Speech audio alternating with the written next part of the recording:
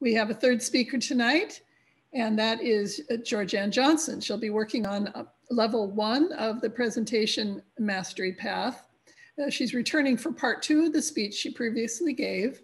And the purpose of the project is to incorporate evaluation improvement suggestions from the speech 1 to the second speech.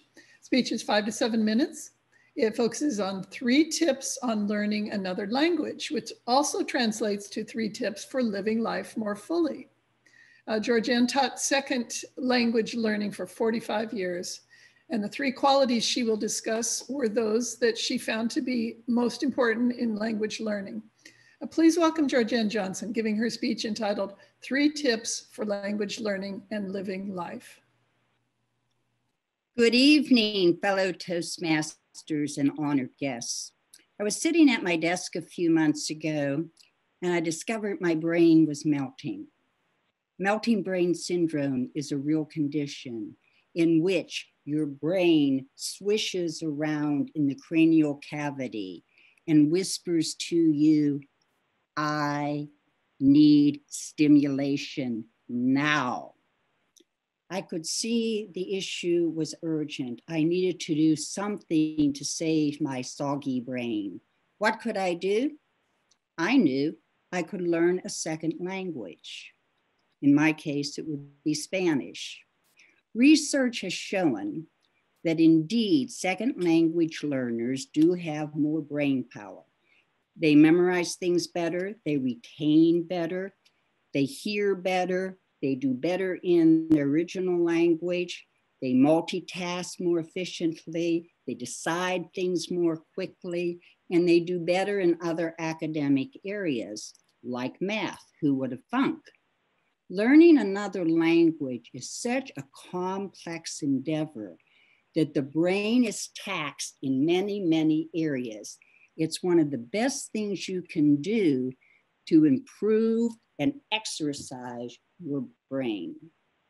Now, as an ESL teacher, I discovered there are 3 qualities that make language learning much better, much more efficient. Those same 3 qualities are those which also make people live their lives with more aplomb. Let me make these 3 suggestions and see if you agree. Tip number 1, realize that you will make horrendous mistakes and that you will learn from those mistakes. A friend once told me, I screw up so many times and I learn so much from those screw ups, I think I'm going to continue to screw up. Indeed, when I learned Spanish originally, I went to a level 0 class and I made some egregious error. And I turned to the class and I said, yo estoy muy embarazada. I'm so embarrassed. But that isn't what I said. What I said was, I'm so pregnant. My teacher cringed. That did not worry me because, my dears, if you fall on your face, you're still moving forward. Tip number 2, be prepared to work, work, work. Thomas Edison was absolutely right. Success is 10% inspiration, and it is 90% perspiration. I had a student, his name was Jesus. He was 91 years old, and he was determined to learn English. He studied. Every time I saw him, the man was studying. So I mentioned this to my mom. I was telling her about his strong work ethic, but I also mentioned that he wasn't top of the class. Jesus, Mary, and Joseph, said my mother. Now, my mother is not a crude person, but this was an expression she used when she wanted to make a very vital point. Jesus, Mary, and Joseph, the boy, meaning Jesus, is 91. He studies, and he is growing and producing. Isn't that what it's all about? Yeah, Mom, that's what it's all about. Tip number 3, the last tip. Have a positive attitude. Only you can control your attitude.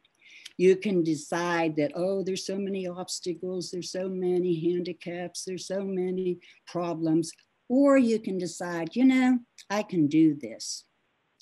This brings me to a student named Kevin. Kevin was a 7th grader who had cerebral palsy. His hands and his legs were twisted. He didn't walk well, he couldn't write well. His parents brought him to school every morning. They had to walk because they were so poor they didn't have a car.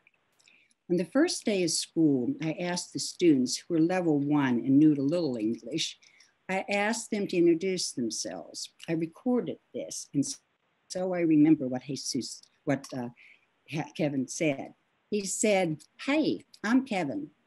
No, don't speak English well, but very soon I learned great English. I don't walk well. I don't write well, but I be your cheerman. When you commit terrible mistakes, I will never laugh, never."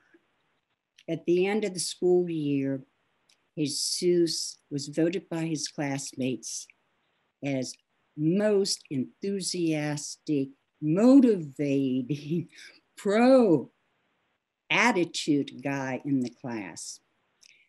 When the kids were leaving the last day of class, Jesus said, "Hey, Mrs. Johnson." I said, "Hey, Kevin." "Goodbye, Mrs. Johnson." "Goodbye, Kevin." And off he went. But then he came back. "Hey, Mrs. Johnson." "Kevin, honey, I have work to do." "No, Mrs. Johnson, you're supposed to say, 'Hey, Kevin.'" "Okay.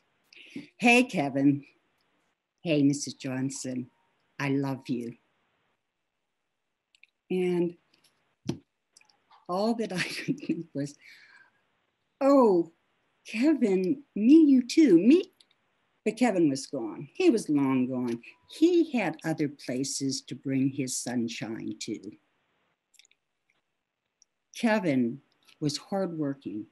Kevin made mistakes, but he was risk-taking. Kevin had such a great attitude. I learned these 3 traits from him. Thank you, Kevin. Outstanding, Georgann. Thank you so much.